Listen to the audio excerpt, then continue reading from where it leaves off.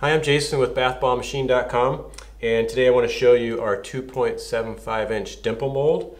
This is a unique mold in that it makes a nice rounded indentation here. It's kind of like a little crater for you guys to add extra decoration to.